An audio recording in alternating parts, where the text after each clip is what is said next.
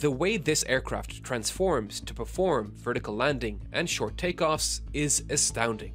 It's the closest thing to a transformer we have ever created. The F-35B is capable of transitioning from horizontal to vertical flight with a push of a button, using directional thrust and a massive vertical turbofan engine hidden within the plane's body, making it possible to land like a helicopter on the relatively small amphibious assault ships of the US Marines.